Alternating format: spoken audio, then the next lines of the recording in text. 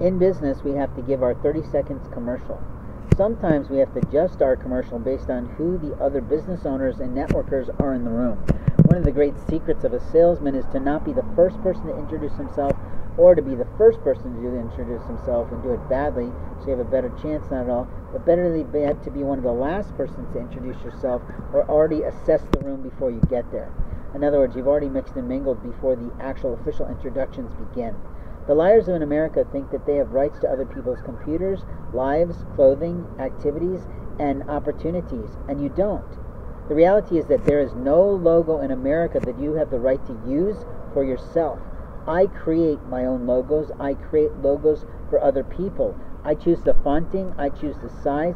I choose the depth. I choose the shading. I choose the coloring. I choose. You don't for me. So you don't have the right to use any of my logos of any kind. Any program name, all are mine.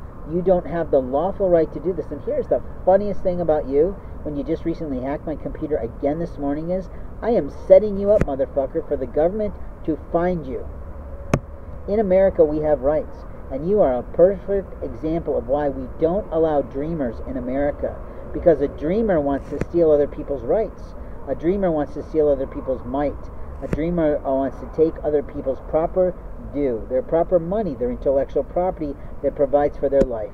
A dreamer is a liar just like you. A dreamer is not the typical dreamer we expect in America. A true dreamer in America builds his own life on the efforts and hard work of himself, not on struggle, not on strife, and not on theft or stealing from other people.